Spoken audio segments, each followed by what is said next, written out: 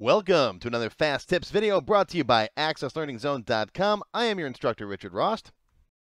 In today's video, we're going to talk about the year, month, and day functions and how to use them to get parts of a date in Microsoft Access. A lot of the times with Microsoft Access, it's very handy to be able to get a piece of a date. You might want to know the year, the month, or the day that a bunch of dates fall on. For example, let's say you want to see all the records from the year 2000, or you want to see all the people who share a birthday with you. Well, we can get that information using the year, month, and day functions. Before we get started, you should know how to build Access queries, and you should know how to set criteria for those queries.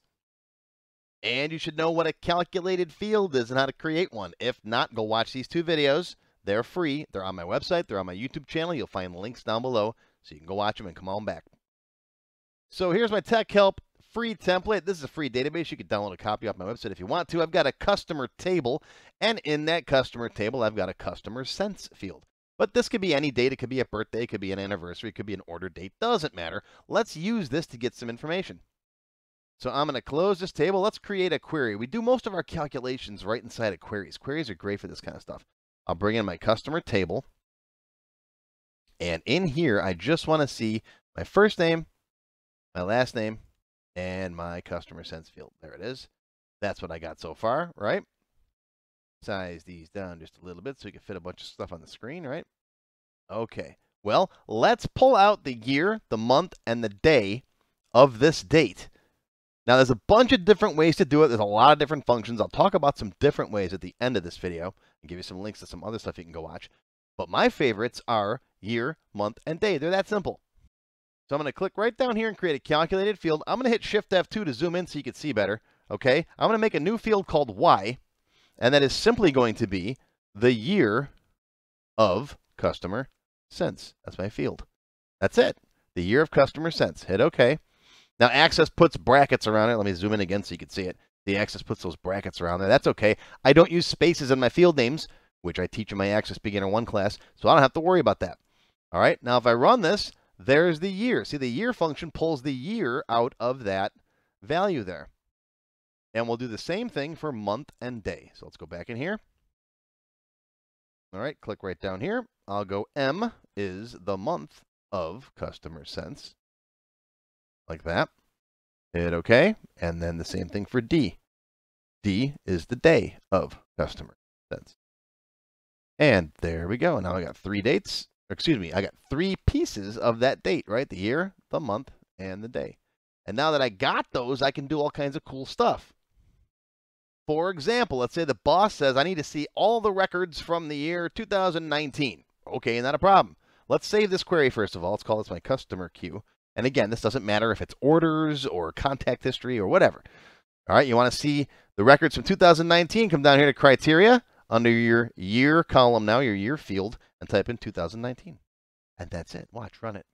Boom, there's your 2019 record. Okay?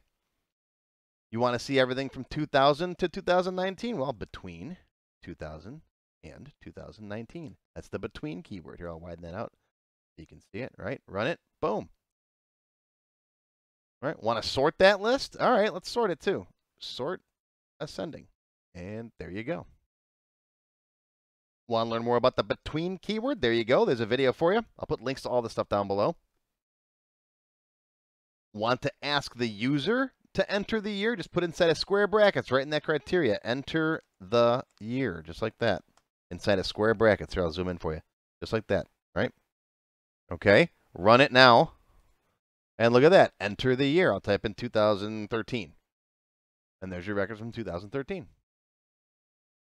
Right? And this time, every time they run the query, it'll ask them for the year, right? 2003.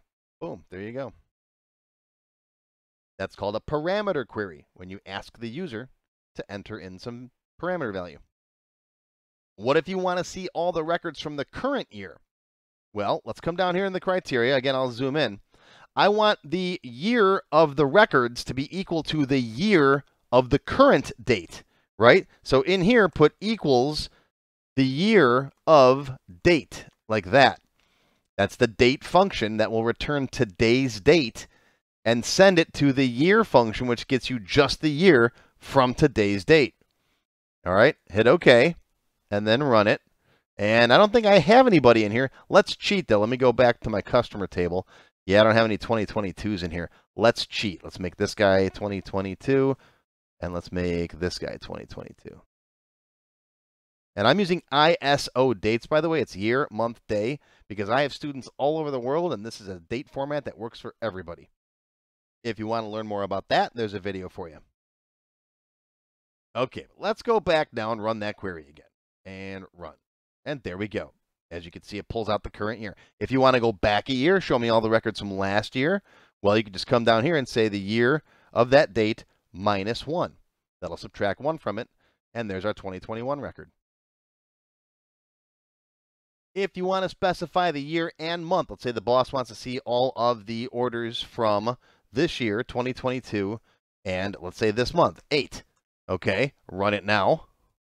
And there you go. There's all the orders from this year and month. Remember, criteria work across going and down going or.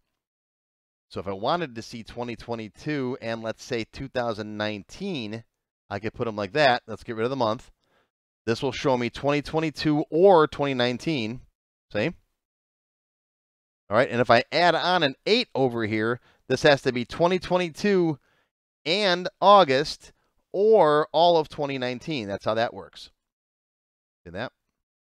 I cover this kind of query criteria in my Access Beginner Level 5 class. We do all kinds of crazy situations with betweens and ors and ands and all that stuff. What if you want to see this year and this month? All right, so the query doesn't ever have to change. Well, again, equals the year of the date and equals the month of the date, just like that. And you could do the day of the date, too, if you wanted to. Right, and there's all of the records from this year and month. What if you want to see people who all share the same birthday regardless of year? Let's say August 5th. Put an 8 here and a 5 there. And then run it. And there you go. There's all of our August 5th babies, or customer cents, or orders, or whatever you're tracking. And again, if you want to do a report that says, show me all of the birthdays today, equals month of today, equals day of today. And today is August 20th. Let's see if anybody's in here. Now, I'm leaving this mistake in here. I'm leaving this in the video because today, this is a common email I get from people. Today is an Excel function. You use today in Excel to get the current date. Right? And that's just out of habit. I typed today because I was doing a bunch of stuff in Excel earlier. All right? Undefined function today means Access has no clue what that is. I'm going to leave that mistake in there so you guys see it. Because if I make it, chances are you'll make it. And based on the number of emails I get, lots of people make it. But we don't have any August 20th. Let's cheat and put a couple in here. Let's say August 20th. We'll just do the 1.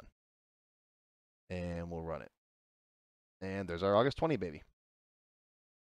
Speaking of birthdays, I got a whole video on checking for birthdays. Check this one out. I've got a video for sorting by month, both alphabetically and chronologically, so you can either sort by the number order, 1, 2, 3, or sort them alphabetically by month, August going first, December, and so on. Now, in addition to pulling out the values with the year, month, day functions, there is a single function called datePart, where you can specify different parts of a date, including some weird stuff like the week of the year, the quarter, and that kind of stuff. So look at the datePart function if you want some of that stuff too. Now you can compare 2 years to get roughly the difference between them. But if you need exact ages, like if you want to check and see if someone's 21 before they can drink, that kind of stuff, check out my age video. Okay, because just because the years are the same, it might not, you might be born in October, but it's only January of the current year, so you haven't turned that age yet. So check this video out if you want to calculate ages. Year-to-date functions, check this one out. If you want to do year-to-date, like sales year-to-date. If you want to learn more about date math and how Access actually works with dates behind the scenes under the hood, check this video out. For example, if you want to add a week, you can just add 7 to a date field. There's all kinds of cool little tricks. Now, the year, month, and day functions in datePart will help you pull a date apart. But you can also use the date serial function to put them back together again. That's where you can say, okay, I know the year and the month and the day.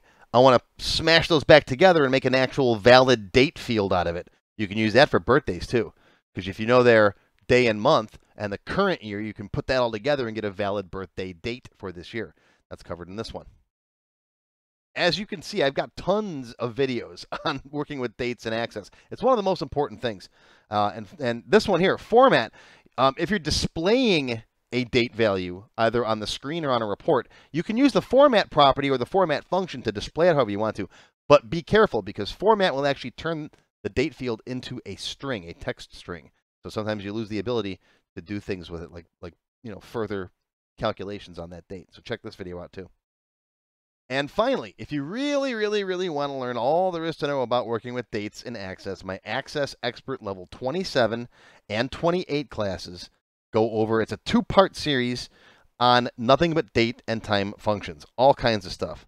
There's 27, there's 28, all these different functions. We go into it. We can, tear all the date functions apart. It's like 4 hours long, so check that out. I'll put links to all this stuff down below. There is your Fast Tips video for today on the year, month, and day functions. I hope you learned something. I'll see you next time.